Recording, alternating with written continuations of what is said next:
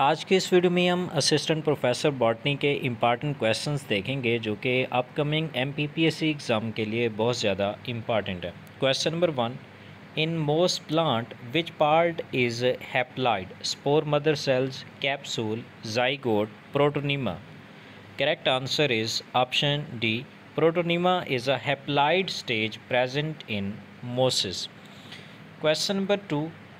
In liverworts, sporophyte is divided into photocyta and capsule. Only capsule is present in Markantia, Riccia, Purilla, Pilia. Correct answer is option B. Riccia की जो sporophyte है वो सिर्फ capsule पर consist होती है। Which of the following algae possesses heterotrichous thallus, valvax, hydrodecton, ectocarpus, spirogyra? Correct answer is option C. Ectocarpus जो कि एक ब्राउन एल्जी है, it possesses heterotrichous thallus. Question number 4. Which one contain double-stranded RNA? TMV, reovirus, 5174 phage virus or cauliflower mosaic virus? Correct answer is option B, Rio viruses के अंदर जो genetic material है वो double stranded RNA है, जबकि cauliflower mosaic virus के अंदर double stranded DNA present है और 5174 में सिंगल स्ट्रैंडेड डीएनए प्रेजेंट है, जबकि टीएमवी में जो है वो सिंगल स्ट्रैंडेड आरएनए प्रेजेंट होता है। तो आप ऑप्शन में यहाँ पे जो स्टेटमेंट में पूछा गया है वो डबल स्ट्रैंडेड आरएनए का पूछा गया जो कि रियो वायरसेस में प्रेजेंट होता है। Question number 5. Pollutant released by jet plane is fog, aerosol, smoke, collide. Correct answer is option B. Aerosol are the chlorofluorocarbons and they are the pollutants that are released by jet planes. Question number 6. The condition of having a single flagellum at one end of a bacteria is peritrichous, amphitrichous, lophotrichous, monotrichous. Correct answer is option D. Monotrichous bacteria have a single flagella at one end of a bacterium. Question number 7. World Environment Day is celebrated on 28th Feb, 5th June, 7th August, 10th April. Correct answer is option B. World Environment Day is celebrated on 5th of June. Question number 8. Which of the following is not used for disinfection of drinking water? Chlorine, ozone, chloramine, phenyl. Correct answer is option D. Phenyl के अलावा बाकी तीनों chlorine, ozone और chloramine water disinfection के लिए use होती हैं। Question number 9. Study of plant fossils is known as pedology, प्लेनोलॉजी, paleo इंसेक्टोलॉजी और paleo botany. Correct answer is option D. Paleo botany is the study of plant fossils. Question number 10.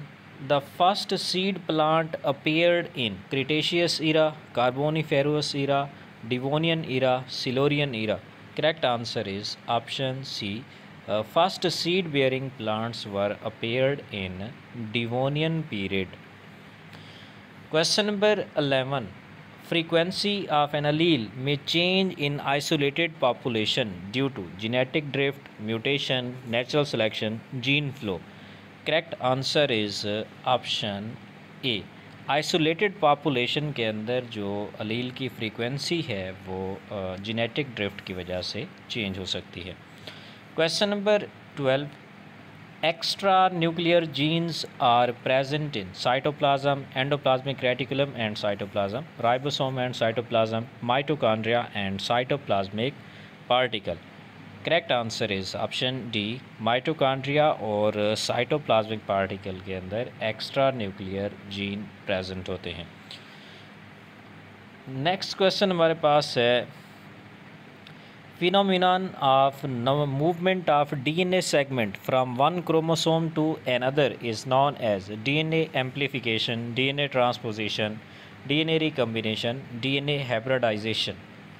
Correct answer is option B.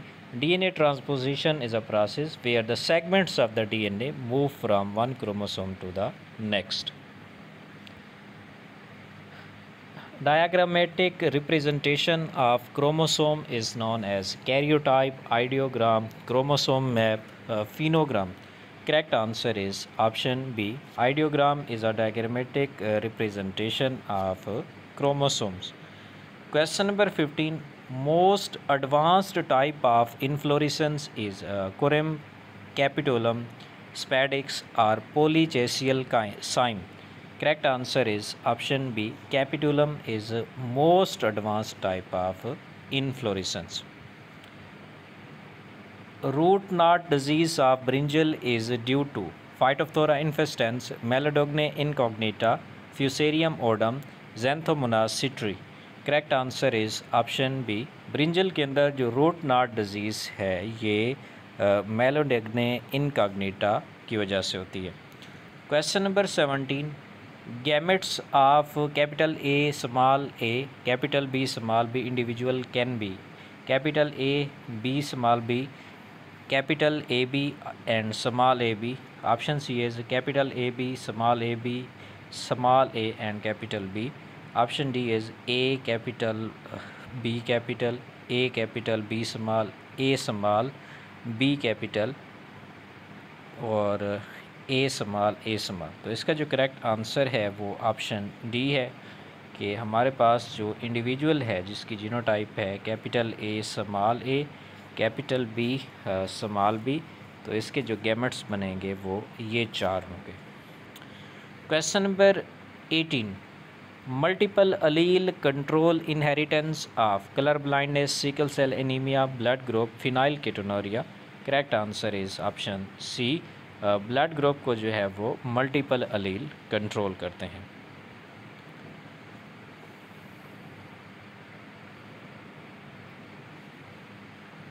Allele which is unable to express its effect in presence of another allele is called codominant, supplementary, complementary or recessive. Correct answer is option D. Recessive allele जो है वो अपने आप को express नहीं कर पाता in presence of any other dominant allele. So correct answer is option D. Transition mutation is due to replacement of GC by TA, AT by CG, or CG by GC, or AT by GC. Correct answer is option D. Transition mutation ऐसी mutation होती है जिसमें purine base जो है वो replace हो जाती है पैरामिडिन बेस से. सो AT जो है वो प्यूरिन बेसिस हैं और ये अगर रिप्लेस हो जाए GC से तो इस तरह की म्यूटेशन को नाम देंगे ट्रांजिशन म्यूटेशन का. Question number 21. Association of messenger RNA with many ribosome is known as informosome, polysome, kinetochore, centrosome. Correct answer is option B. Group of ribosomes attached to the messenger RNA. It is known as polysome or polyribosome. Next question है जी. First phase of translation process is amino acylation of transfer RNA, recognition of N anticodon, binding of messenger RNA to ribosome और recognition of DNA molecule. Correct answer is option A. Translation process के दौरान जो सबसे पहला process है वो amino acylation of transfer RNA होता है और इस प्रोसेस के दौरान अमाइनो एसिड को एक्टिवेट करके ट्रांसफ़र आरएनए के ऊपर लोड किया जाता है. This process is also known as charging of transfer RNA. Question number 23. Vascular bundle with प्रोटोजाइलियम towards periphery is known as radial type, endarch type, exarch type, close type. Correct answer is option C. Exarch type vascular bundle के अंदर जो प्रोटोजाइलियम है that is directed towards periphery. Which of the following statement is wrong? Option A. Sucrose is a disaccharide, sucrose is a polysaccharide, uracil is a pyrimidine, glycine is a sulfur containing amino acid. तो इसमें statement जो D है ये incorrect है क्योंकि sulphur containing amino acid दो हैं, उनमें एक मैथियोनिन है और दूसरा सिस्टीन है, तो ग्लाइसिन जो है वो एक सल्फ़र कंटेनिंग अमाइनो एसिड नहीं है। तो इनकरेक्ट या रॉन्ग स्टेटमेंट है option D. Offsets are produced by meiotic division, mitotic division, parthenocarpy, parthenogenesis. Correct answer is option B. Offsets are the vegetative parts of the plant. They can be considered as daughter plants which are genetically similar to the parents, and they are produced by sexual reproduction. Next question is colchicine prevent the mitosis of cell at which phase of karyokinesis? Metaphase, anaphase, prophase, interphase.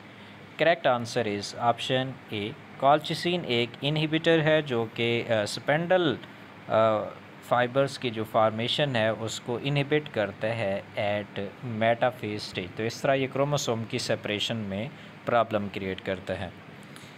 Next question है जी हमारे पास, important site of formation of glycoprotein and glycolipid in eukaryotic cell, endoplasmic reticulum, Golgi apparatus, lysosome और nucleus. Correct answer is option B, Golgi apparatus is a site where glycoprotein and glycolipids are synthesized.